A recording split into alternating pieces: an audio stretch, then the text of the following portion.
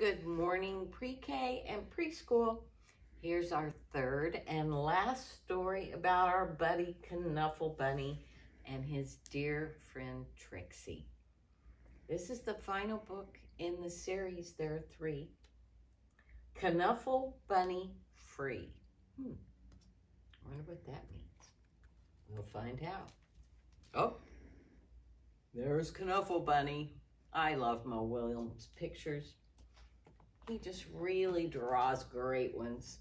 So once again, here are all the pictures we see in the front of each one. Trixie's parents getting married, Trixie being born, Trixie is a baby, Trixie with Knuffle Bunny, and then the last one we read was when Trixie and Sonia found out they both had Knuffle Bunnies and they became best friends at preschool. Knuffle Bunny Free. One day, not so long ago, Trixie took a big trip with her family. They were on their way to visit Trixie's Oma and Opa in Holland. Oma and Opa are what a lot of the Dutch call, and actually they use that some in some of the other Scandinavian countries. That means grandma and grandpa. Holland is far away. Yes, it is. It's on the continent of Europe, so you have to fly for a very long time.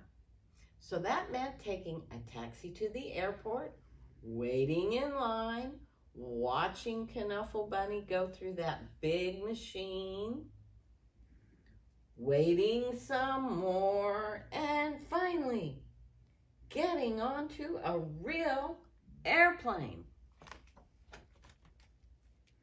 On the plane, Trixie played and read and slept. And before she knew it, the plane had landed. Trixie and her family left the airport and got on a train to go to Oma and Opa's house. They have a big sign there, "Welcome, Trixie." Oma and Opa were so happy to see Trixie. Soon, Oma and Trixie were drinking cold glasses of chocolate milk in the garden. Suddenly, Trixie realized something.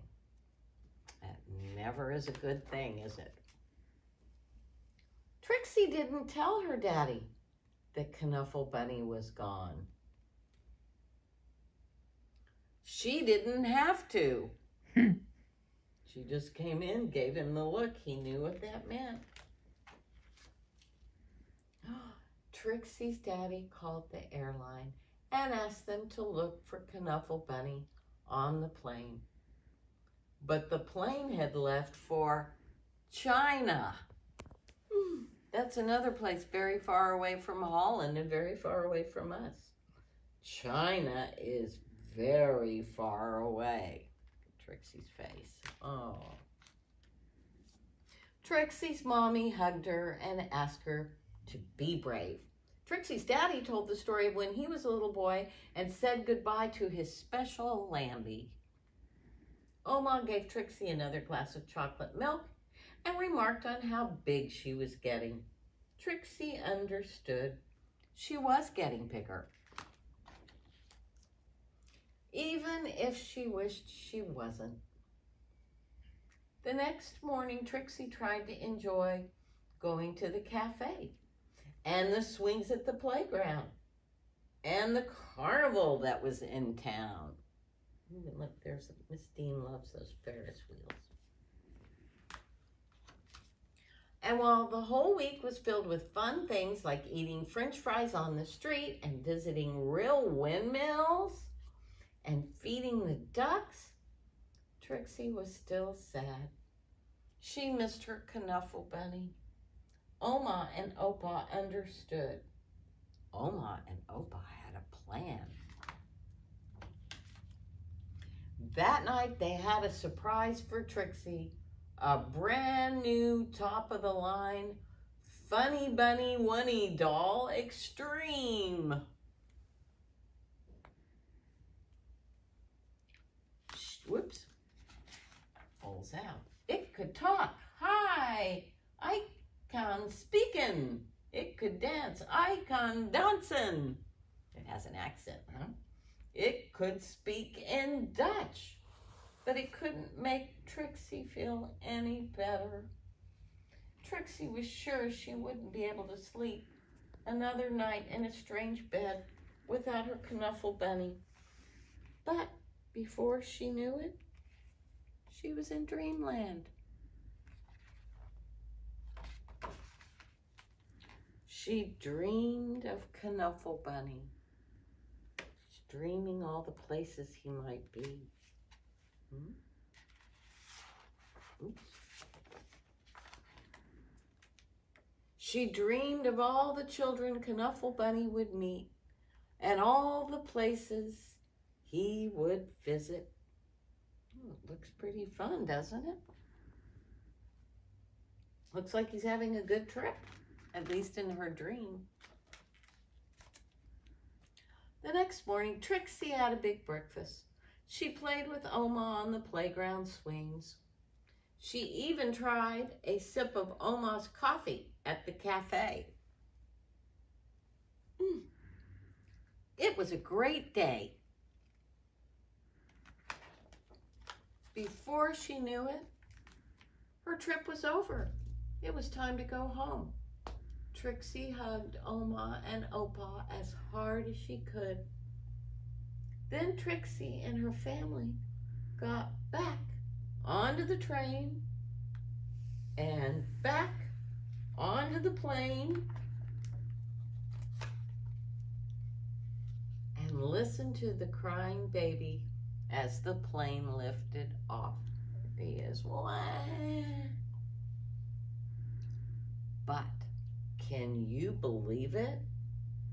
Right there on that very plane, Trixie noticed something.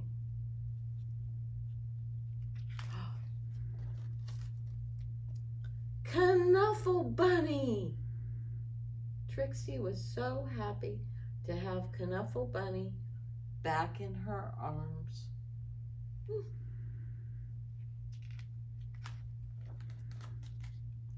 Happy enough to make a decision. Wah! Trixie turned around and said, "Would your baby like my Knuffle Bunny?" "Really?" asked the baby's mother. "Really?" said Trixie's daddy. "Really?" asked Trixie's mommy. "Baggly, plaggly?" asked the baby.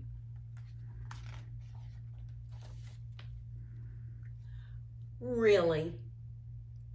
said Trixie. She was big enough. The lady was happy. The baby's mother was thankful, and Trixie's parents were proud. And the other passengers were very relieved. Yep. Stopped crying. He's thrilled. And that is how, a few weeks later, Trixie received her very first letter. The parents sent Trixie a letter with a picture of their baby with Knuffle Bunny. A note to Trixie. "Trixie, I hope to watch you grow up, fall in love, start a family, and be happy. And I hope that one day, many years from now, you will receive a package from an old pen pal. Love, Daddy." So, that is the end of Knuffle Bunny. He's now with somebody new. But there's a hope that if he makes it through the next little person, that maybe if Trixie grows up and has a baby, Knuffle Bunny can come back. And then there'll be a long line of people who have been able to love Knuffle Bunny. I hope you enjoyed all these books. I think they're super. I love the pictures. I hope you have a great day. And I'm really looking forward to seeing you soon in the library. We'll read lots more fun books. Bye.